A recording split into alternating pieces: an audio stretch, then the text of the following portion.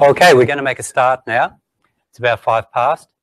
Thanks to everyone for that who's coming out on those to the ATA Melbourne EV group. So for this month, and those who are coming up in February, we are going out to the Macedon Ranges Sustainable Living Festival. So that's at Wood End, and that on this weekend. So we're going to be out on Saturday. On those, there'll be a couple of cars coming from my group, or Vectrex I'll be bringing up, and there'll be a couple of other cars and that going there. And we'll be talking on Saturday from about 10 o'clock. And those are one of the forums, and that we'll be talking there. Rebecca will be talking also from Red Bikes, and also Stuart Nesbitt from Moreland on those. So the three of us and those are going to be talking on electric vehicles. But anyway, that's coming up this Saturday up at Macedon. And of course, there's other things with the Sustainable Festival that'll be well worth going up and seeing. So is there any other news coming from the group? Any other events that you know on, or any projects that are going on at the moment?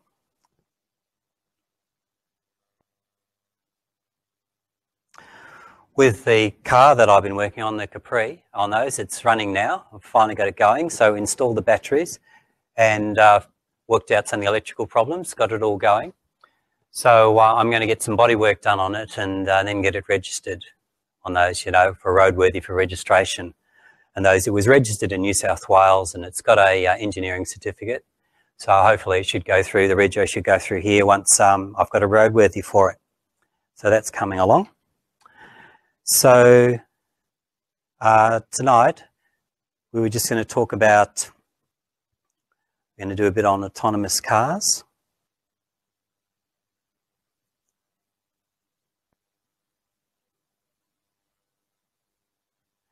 There we go, slideshow.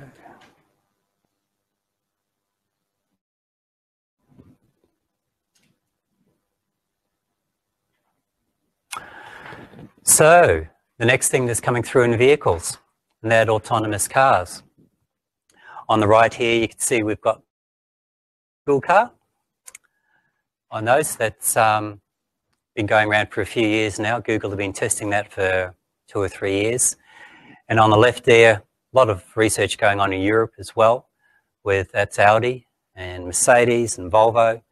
All the car companies and that are really into it on those and trying to see what will be coming next with autonomous cars. Just developing the technology and that is necessary for it. So what's currently available on those? Some of the technologies have been released on those. We don't have fully autonomous cars on the road, but this is some of the technologies that are available. Adaptive cruise control. So obviously a cruise control which will slow down and speed up with the vehicles in front. On those, you know, it has a front radar system on those, so it knows how far away it is. So that's another driver's assist. Automatic parking on those, as we see on TV, on those, on the ads. So all the cars now are starting to come out with automatic parking. Automotive navigation system. We've had that for quite a few years, you know, like a GPS and that within the car. And that's electronics, so you can navigate. Blind spot monitoring on those has been fitted onto some of the cars.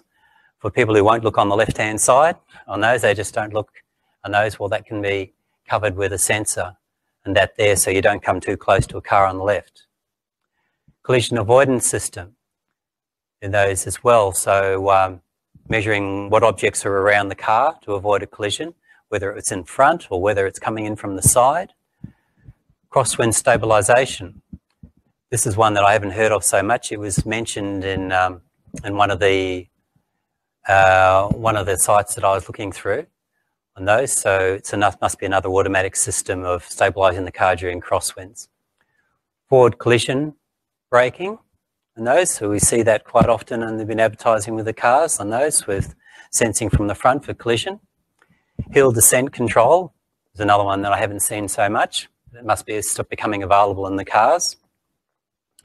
Lane following system and lanes change assistance, they quite often go together. On those, it's something we've seen that's been introduced into the Teslas and then into some of the luxury cars, that European cars that are available.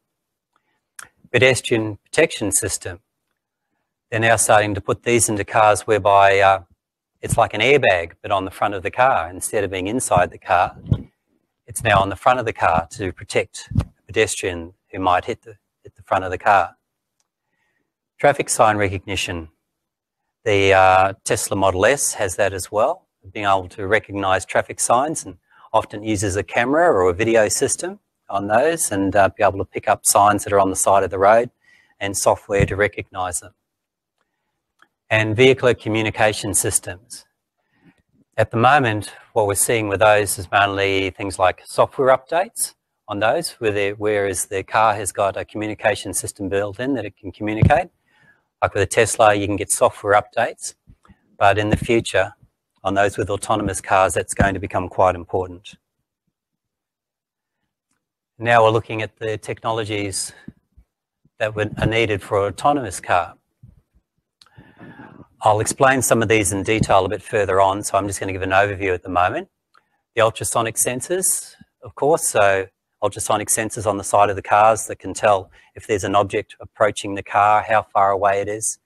It's not, an ultrasonic sensor can't tell you what the object is, but only how far away it is, and can't even tell you what direction it is. They only, they'll have a range and they'll work in a certain direction, but it won't know if it's to the left or to the right. Video cameras. Video cameras then quite often on the front of the car and sometimes on the rear. So a video camera can give the car a lot more information. It can work, as I say, recognising signs and that on the road. It can see objects in the foreground and work out where they are in relation to the car, whether they're straight in front or off to the side. So it gives a lot more information.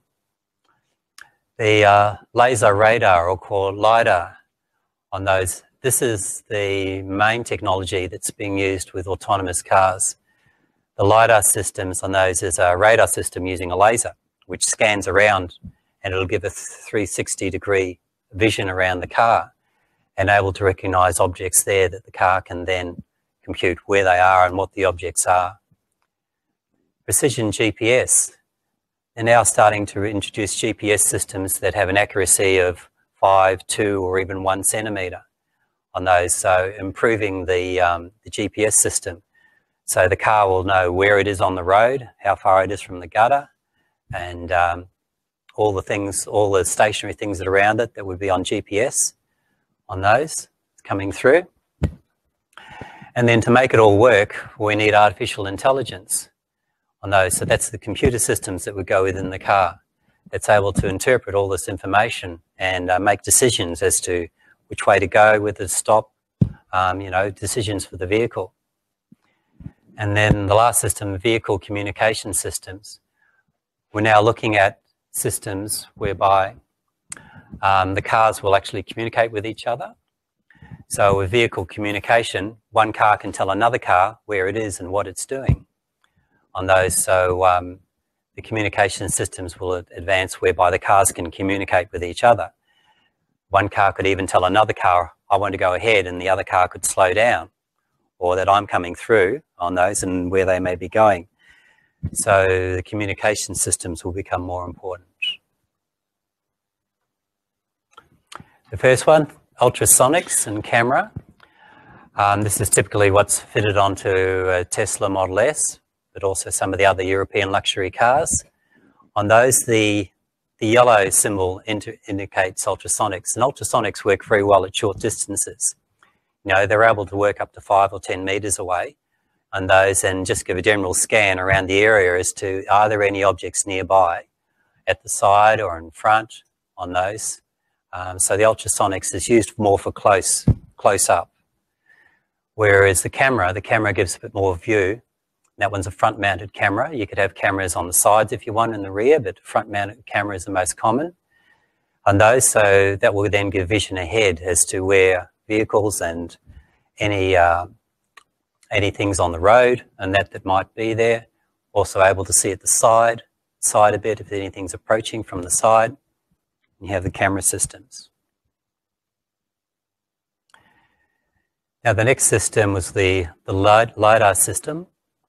On those using a laser. The laser can scan 360 degrees and show where items are, where it can give a two-dimensional, like 360-degree map around the car of what's there. So the Google car uses a LIDAR system, and they've been commercially available for several years. They're using them on things like tractors and other things that need to be able to use laser imaging on those to tell where they are. But they're also adaptable for a car. There's the laser imaging system. Just released in January this year, NVIDIA have released a computer which is designed for use in an autonomous car and in vehicles. It's a very powerful computer. Most of the computers we've had these days, a 4 or 8 core. This has a 12-core processor. It can handle, it was in the terabytes per second, the number of instructions that the computer can do. This computer is designed for car use. It's actually water-cooled on those, so it's designed to work in a vehicle environment and be reliable on those with water cooling. So they're also going along with the sensors as well as the computers, which enable it all to work. Because we need the artificial intelligence. We need the car to be able to tell what's required of it on those with the information coming from the sensors.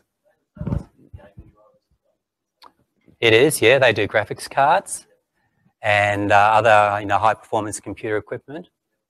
Yeah, it's the same company. So they've released an automotive computer. Well, this is not their first one. They've released them before as well. So with all those systems, and as they come together, I've just got a bit of video here just to show what they can do on those. This is video from the Google car. So the computer is scanning objects around it, working out what they are, what direction they're going. It's a little bit of a video just to show as to what it does.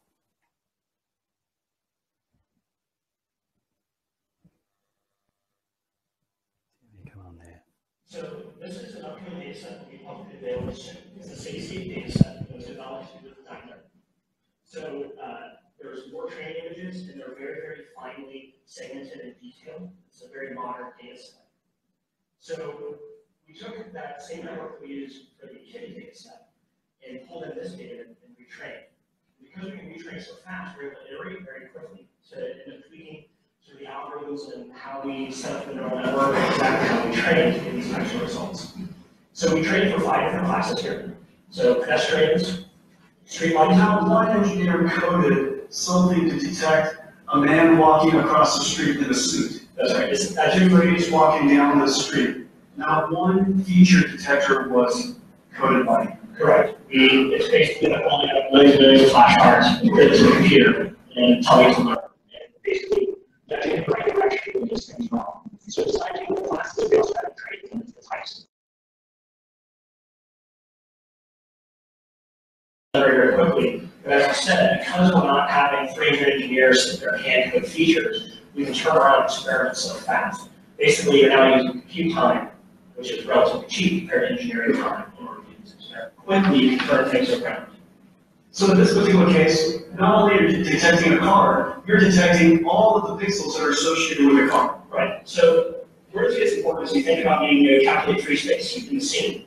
So it's sort of like when you ask a child to take a crayon and say color things like a drive, color people, color cars. And so this gives you next level perception, saying, well, what can I drive on? What is this thing at this pixel that I'm looking at? So it's a much more robust way to handle perception in a car. In a practical solution, you're going to combine all these techniques. And this is still the same point ever. We taught it to recognize one thing, and then we taught it to recognize more than one thing, and then now we're teaching it to recognize which pixel associates with what thing. That's right. So what's you? So it's what the software has to do within the computer programs, of course, is to recognize objects around them. On those, they have to, the artificial intelligence of the computer has to learn what a car looks like, what a person looks like, what a bike going across, all the different objects is what they are, and then try and recognize what they are, as well as knowing the proximity of where they are and that within the sphere. They're also looking at the artificial intelligence of the computer to actually know what the objects in that are. No? Why not? Oh, okay. We would have to then train it, yeah. What's the left and what's the right side of the road? Maybe you say American software, no, it wouldn't work in Australia, would it? Or maybe even the European one. It'll try and drive down the wrong side of the road.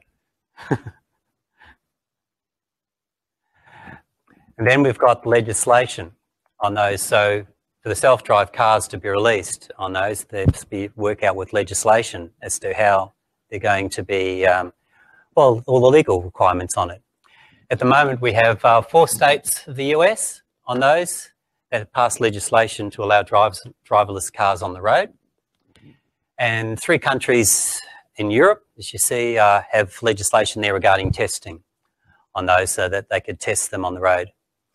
But at the moment, the technology is not really known. No, that last line there is incorrect. It's from another one, from another presentation. No, the last line should say that the legislation won't be developed until the actual technology is known. So they can't really write the legislation now until they actually know what the technology is and what the... So we really have to advance a bit further the technology before they could do that. And when I was doing my research, this one came up, which is another interesting idea. Formula E is looking at having an autonomous race that they call RoboRace. So we may have racing cars going around the tracks on those with no drivers in them. Maybe they could put a dummy in the front or something, I don't know, and that sits in the car, but there won't be someone driving it as such. But they're quite serious about this on those, and they're looking for teams that are willing to come in. It'll be like a novelty race. It'll be before the main race starts on those, and they want teams that will actually develop these driverless cars. The technology is already there. The company called Kinetik on those says they have mature technology which they can put into these cars. So yeah, they're just looking at having teams that would actually start on those and do the RoboRace.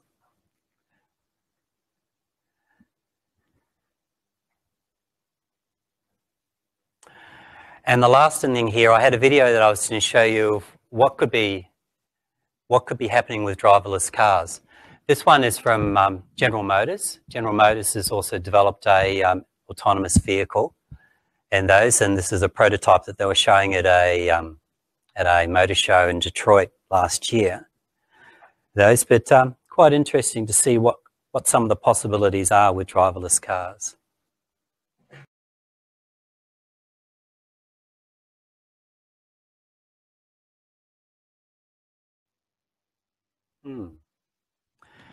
So some of the things like that was shown within that clip on those.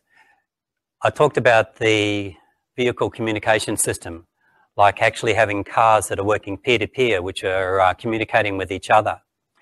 And you can see how that could be important on those, like the collision avoidance.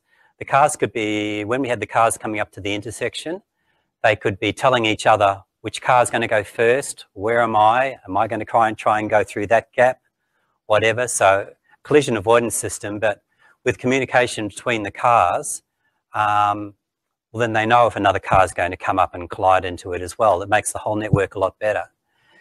And the same with the ambulance that came through on those. If the ambulance had networking in it, or on those, it was telling the other vehicles, I'm an ambulance and I'm coming through, and then the vehicles can then move away automatically out of it.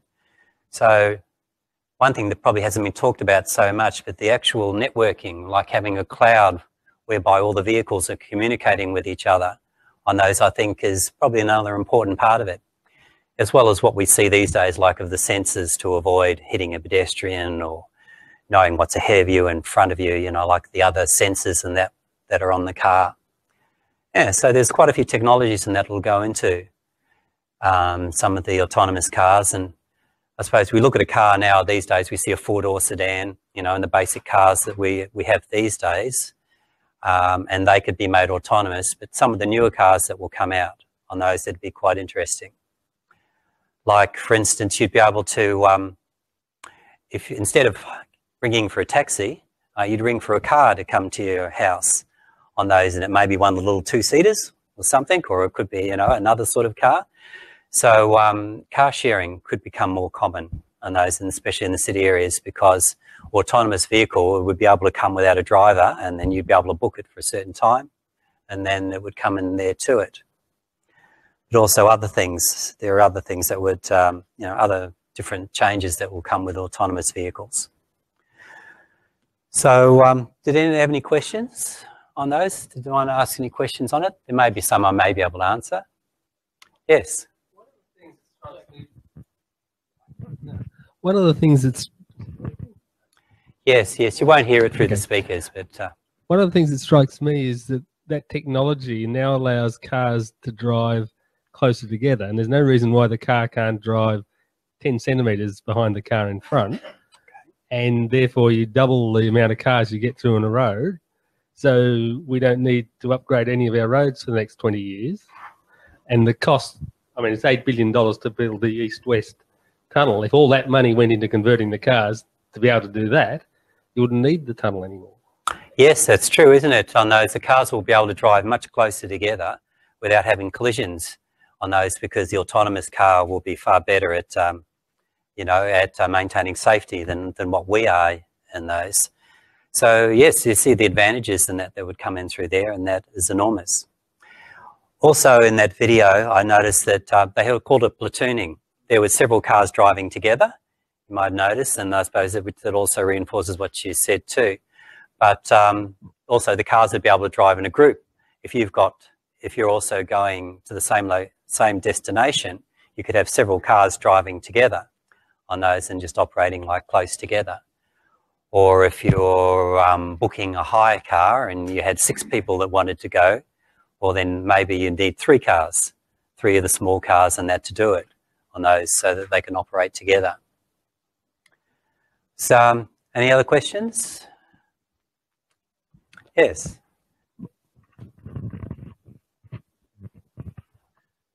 So, Paul, on that, it's interesting. I mean, you say safety, like from the algorithms or from the IT side of things, but the physics of the cars and sizes. I mean, one of the things nowadays is you got 4-wheel drive and you got smaller cars, and the general public perception of having a heavy car and a light car. Obviously, all these things are going to have to be subject to regulation and various things. It'll be interesting to see how that unfolds, because, I mean, whilst you can have all the safety, people are still going to have in their minds, you know, in a big car I'm going to be safe, and truck and a small car I'm not. And then, yeah, just, I don't know if you've got any thoughts around some of that. Yes, I suppose as the technology matures on those, we'll see the legislation come up. You know, how is it going to be safe? What safety requirements are there on those? How are autonomous cars going to operate with non-autonomous cars, you know, like the two together on the road, with that sort of thing, and that to see. So it'll be interesting to see what comes through, like the legislation for that. With the Google cars, for instance, the Google cars, they've done 1 million kilometres now so far in the Google self-drive cars. I think they've got a fleet of 12 of them, and they've been going for about 3 years. So it's actually 1 million miles. So that's 1.6 million kilometres. And the cars had been involved in 12 accidents on those. 8 of the cars were run into at the back at a stop sign or a traffic light. So a car behind them and had rear-ended them, which is probably, you couldn't avoid that, couldn't you, in a self-drive car. 2 of them had been sideswiped by a car changing lanes and running into the side of it. There was one car that was involved in an accident where someone ran a stop sign and ran into the car. So you'd actually hope that the car could avoid that on those, you know, an autonomous car may be able to avoid that sort of accident. But there was one where someone ran a stop sign. And also in the Google self-drive cars, there was one accident where an employee had an accident. He was driving it manually, so it wasn't on auto. And they had an accident on those, yeah, a minor accident on those by the drivers. So, so far they've got a pretty good safety record. But in talking with this presentation on those, actually I've been talking to a few people that I know. I've been telling them that I've been doing this presentation. And I'm surprised that, like, the general attitude amongst the public is they're quite suspicious of self-drive cars as to whether they're actually going to be safe. And, you know, oh no, I can't see how a self-drive car could drive as well as I could. And, you know, there are concerns about safety and that too. So I think it'll take time, you know, for public perception to see that these cars can be safe and are probably safer than what they're driving now on, you know, with their own driving skills.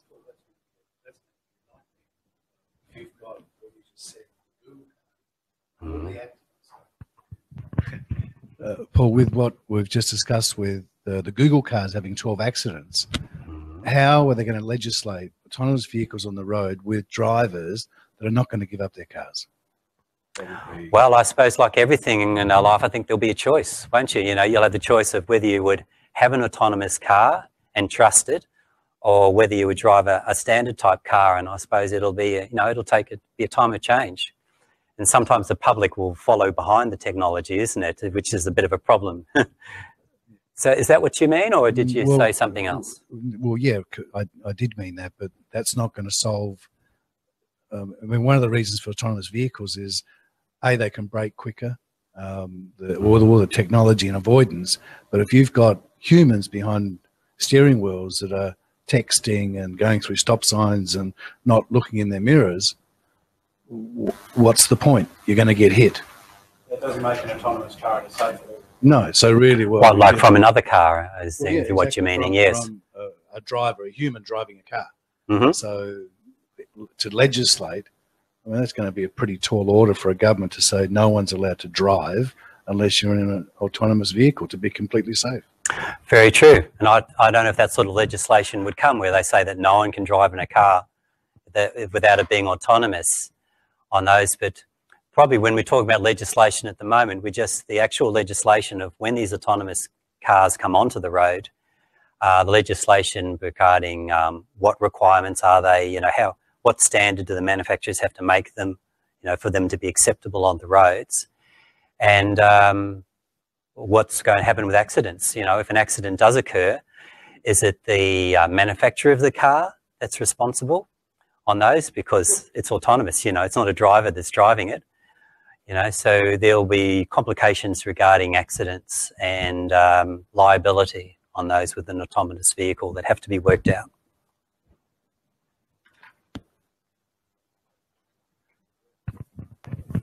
So you both touched on the point, like Mario. Like, I guess what the example I was saying before was that, you know, we know that, for instance, people drive four-wheel drives when they don't actually need to use four-wheel drives, but they drive for a safety aspect, and yet there's been no legislation that says, look, you have to drive in a smaller car because you don't really need to, and because everyone drives bigger cars because of safety. So it sort of goes to chicken and egg situation in terms of logically what you do. So logically, you know, you use smaller cars and everyone does it, but the perception, you know, particularly, let's say people with family conscious, they don't want to get in an accident.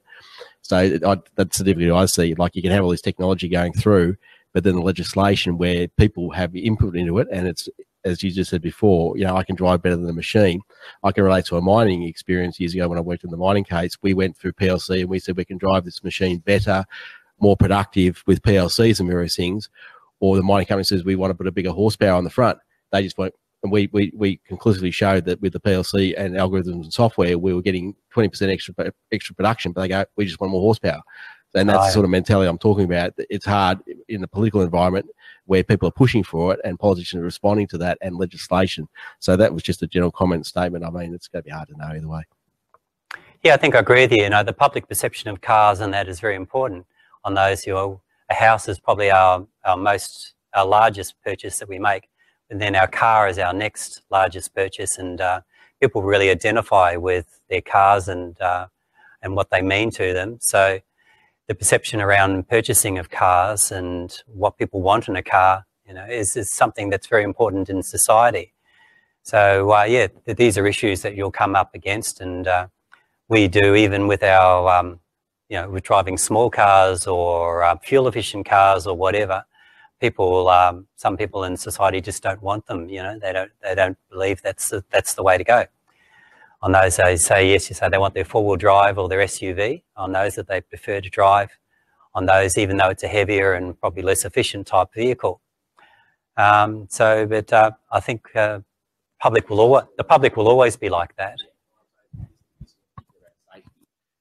Is what I'm saying. It's about safety. So all those other things you talk about, the practicalities and functions of cars and choices and commercial choices or other things. But I'm You're talking about like safety. talking about the actual safety and legislating around safety, because it's a perception of what is safe and not safe.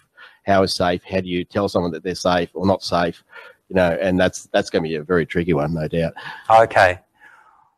Well, I suppose it's what people will perceive what they perceive, that an autonomous vehicle would be safer than a car that you drive yourself, even within an accident. Like if a collision is about to occur on those, the autonomous car would be able to react faster and more accurately than what the person driving the car and that would. So it is safer there in that way, even when you've got cars coming towards you which aren't autonomous or, you know, are causing an accident. So they are safer, and as such, Diego. And then people may perceive that, or they may not. And I totally agree, because I mean, in an environment like this, and you know, you can show all the science around it and technically that it is. But what I'm saying, in a political environment where the legislature is involved, if 90% of people say I don't feel safe, even though it can be shown to the contrary and various things, they still have to respond to that. It's the difference between the illusion. So we might say it's safe, or it is safer, and it can be shown and demonstrated safer. But if the person and the vast populace says we don't feel safe with it, it's very hard for legislators then to implement something if there's a big outcry on those things, even though it's to the contrary.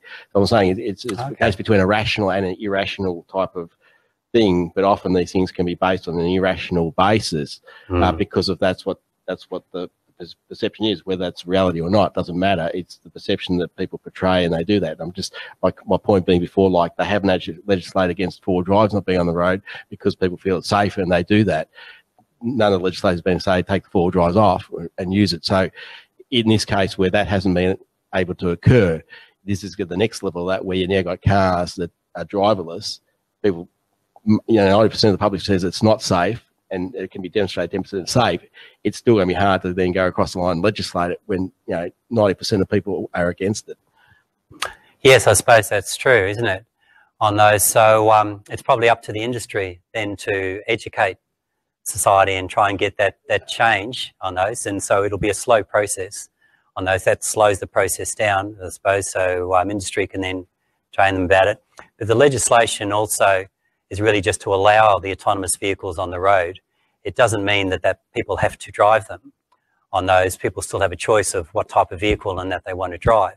And we hope that that would stay in the future, you know, rather than saying, well, this is the vehicle, you're not allowed that. People will still have a choice.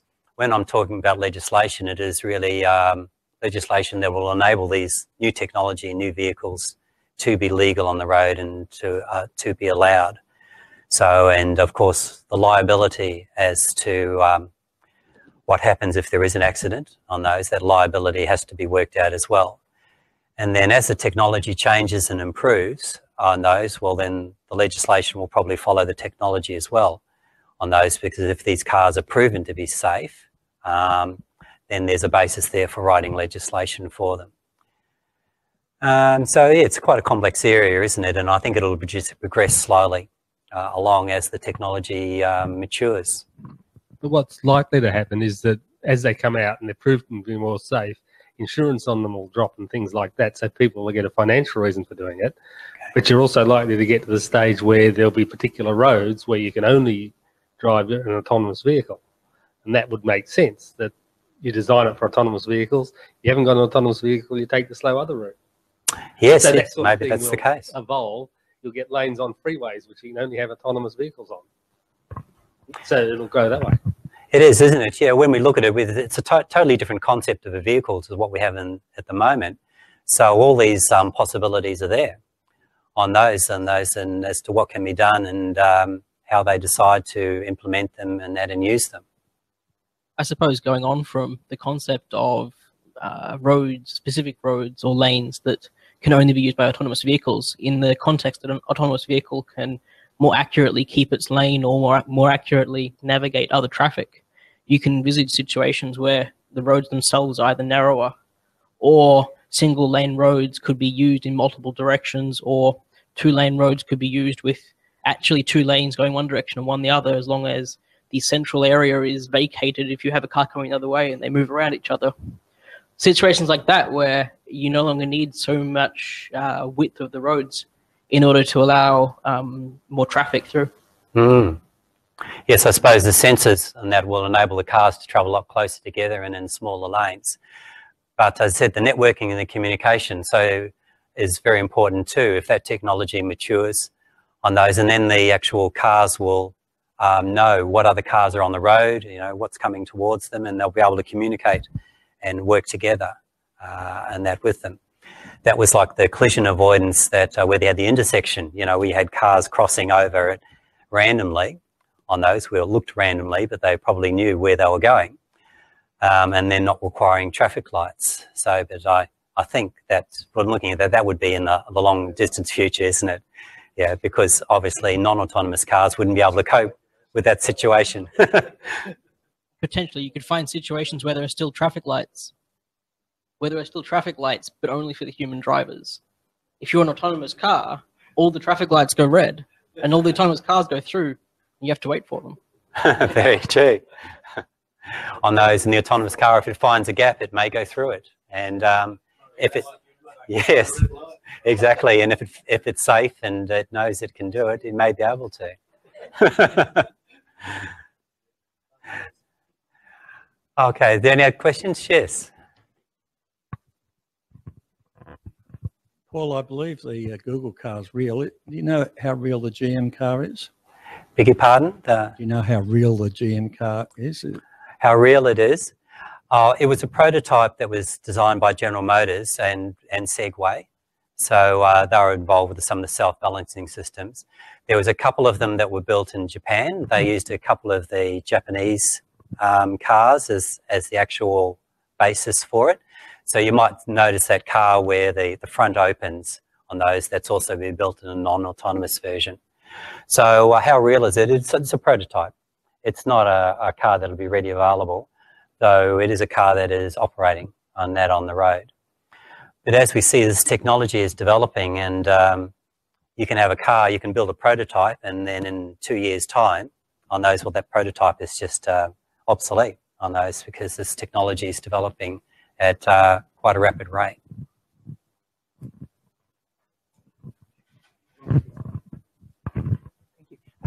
A couple of questions. One goes back to the 4 states in the US which have basically legalized autonomous cars. Has that had, and you talked about insurance earlier, has that sort of changed the insurance company's attitude to these cars, or at this stage is it only research vehicles that are on the road, and therefore none of these are private, so it becomes an issue for the manufacturer only and not for individuals at the moment? Okay, well, that first question, yes, it is only research vehicles that are available at this stage on those.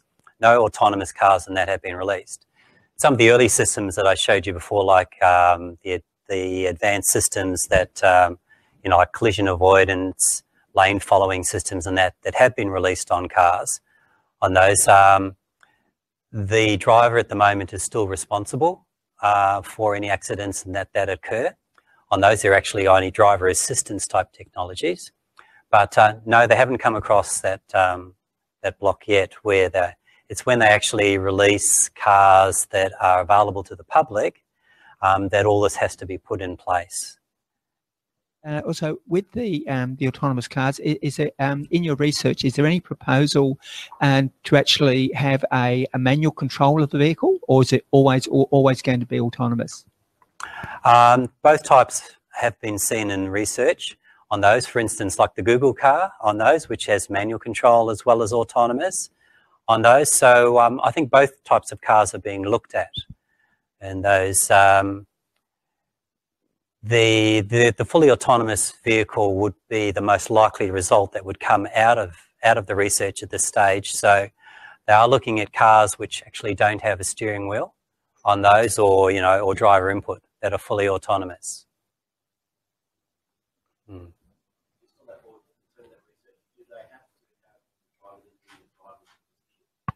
Like when they're driverless, but in that research, do they still need to have the driver in the driver's position, or are they actually not in the driver's position? Well, they're not in the driver's position because there is no driver. So the autonomous car, beg your pardon? Does there need to be a contingency in the legislation that they have to have one there in the event that something? Well, let's see. The legislation hasn't. Yeah. Well, for trials at this stage, the legislation that is so that they can trial autonomous cars, yes, they do have to have a driver in a driver's position. So yes, that's true. The current legislation does require a driver.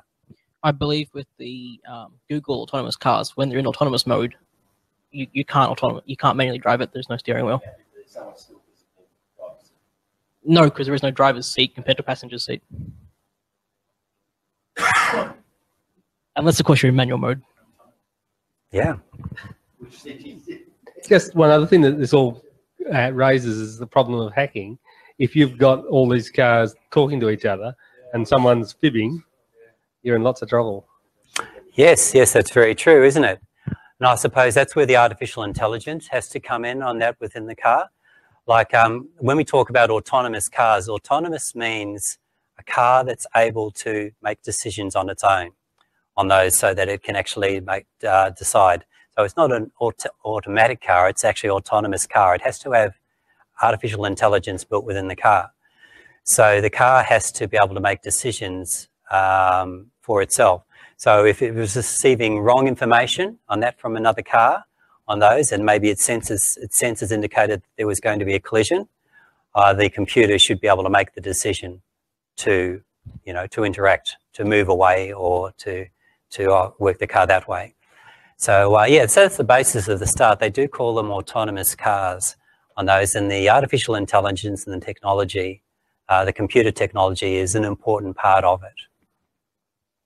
I guess for myself, as someone who's becoming increasingly conscious about my privacy online and my security of my personal information and data and stuff that's now being stored and becoming vulnerable, I find it really interesting the cloud-based system for vehicle interactions and control. Especially in the last few years, it's been proven several times that cloud systems are not inherently secure. And they've been breached and things have been released and all sorts of stuff's happened, especially like a closed source system where, no one's allowed to see how the programs are written or no one can verify that they are secure. So I personally find that very interesting, and that'd be a very interesting bridge to cross when they start to, if they start to do that sort of thing. Yes, I suppose that's true, isn't it? From just the person I am, I'd feel very dubious about getting in a car that was cloud controlled and not knowing how the software is written or how it could be accessed. And that would be, for me, a very scary thing. Okay. Yes, isn't it? So there are always these perceptions and everyone will see something different on those and what they were going to do. I suppose with privacy, it's really how much information you want to share on those. So that's what privacy is about, is what information you'll make available and what you don't. And I suppose with the cars on those, this hasn't been decided, but maybe with the cars it'll just say, well, it's a car. And maybe it might give information as to its destination of where it's going to on those. Because with the networking, they're talking about things like identifying things like school buses, trucks, ambulances, police cars. When you've got a car driving down the road, it's not just a car. It could be anything. It could be one of these different types. And those, so that's where the networking also helps on those, and identifying what type of car. On those, you would treat a truck differently than if you were passing a motorcycle or a sports car or something or other like that. And then a police car would be treated differently again. So that's where the networking that comes in, and also making decisions as to, like the car in front of you might be about to change lanes on those. So it might let the other cars know that it is about to change lanes. So the networking there so that another car doesn't try and move into the same lane at the same time. But with privacy issue, I'm not quite sure how much private information would be released. More about, all the vehicles are interacting through the cloud, okay, and communicating and or receiving commands through the cloud. Okay. As in, change lanes, brake, indicators, interacting with other vehicles. You know, if that system is compromised, then you could have all sorts of people playing around with signals and, you know, making a whole bunch of cars turn left into each other, or, you know, possibilities are endless, which is... We've gone back to the statement of the autonomous vehicle. You know, the vehicle must be able to make its own decisions on those. It must have enough intelligence to be able to avoid accidents and collisions on those and to make its own decisions. And I feel that the networking would really only be there or indicating what other cars are around it. Maybe information from traffic lights may come through as well. So the car might stop because it thinks there's a red light ahead. Is someone, or someone spoofs ahead, or go through a green light. So there we are, there's a safety issue. But the car must work autonomously, and then it then communicates with other cars around it just to know what's happening in the area. I would say from thinking about privacy, that the first issue you suffer in an autonomous car that is networked is simply the fact that you can identify that it's there. If on the road cars can know that there is another car, whether it be the fact that it is a normal car, the fact that it's a police car, etc., that inherently gives you some information about its location. We've already seen in some situations municipalities in the US able to track people simply by having a series of wireless access points around, and they can watch when your phones go past. A similar thing is entirely possible with cars without the autonomy being there, simply the fact that they are connected. Going to the extreme case we saw earlier of the intersection, where all the cars are going through and making decisions about whether they can or can't get through without lights. That inherently requires there to be some system governing who chooses to go when. If all the cars are purely autonomous, then every car is trusting every other car to make a compatible decision. Now, you can't truly trust every other car to make a compatible decision, because who knows who wrote the software in that car. So either A, you write the software for all the cars, in which case everybody's car has to run the same software, and you can imagine how unlikely that is. Or B, there has to be some central authority somewhere that's giving the decisions as to who goes through when, which it goes back to a cloud system where somebody knows where everybody is at all times. Going back to the question about security of cars, we've already seen, again, without autonomous cars, issues surrounding connected cars and the security of them. There was a study in the last, I believe, 12 to 18 months, where it was proven that a large range of around several 100,000 Fords in the US were vulnerable to a remote exploit, where a hacker could, with simple devices, effectively a mobile phone and some computers, could remotely find, take over, and control a car to the point where they could turn on your lights, turn on your wipers, turn your music up and prevent it from changing volume or station. They were able to, if your car was traveling at low speed, which is kind of the thing you would do if your car suddenly makes blaring noises and the lights start flashing, you might slow down. When it slows down, you get control of the steering wheel, you get control of the brakes. Those kinds of things are already seen even without autonomous vehicles. And you can imagine, as soon as you have an autonomous vehicle, yes, it has some AI in it, that's the autonomy part. But no more is it a secure system than any other computer you stick in a car. And so there are issues surrounding that. Now, the case in the US with the Ford cars was fixed. The people who discovered it were nice enough not to hand out the code until it was fixed. And it's certainly a case, I think, that most manufacturers and regulatory bodies are moving towards a greater deal of scrutiny over the security in our cars, because they are quite a dangerous thing. And historically, car manufacturers haven't been the most tech-savvy of companies in the world.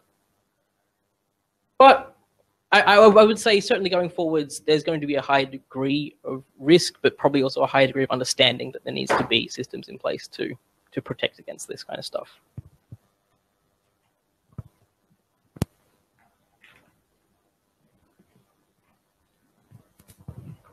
One way to avoid all these problems is to get away from cars altogether. The Chinese have built an autonomous helicopter that sells for about $300,000, I think. And you call it up and it comes and lands and picks you up, and you've got a pad in front of you that you can watch your movies on while it takes off and flies you and lands you. One of the problems with it is it doesn't have any collision avoidance systems. You know? Yes, that's true. I suppose it's flying through the sky. If it comes across another one, it could possibly collide with it as well. But that sounds like a good idea of transport. The sky is so big on those that we can fit far more vehicles in the sky than we can on the ground. I can see an advantage already. Apologies if I missed this in the presentation.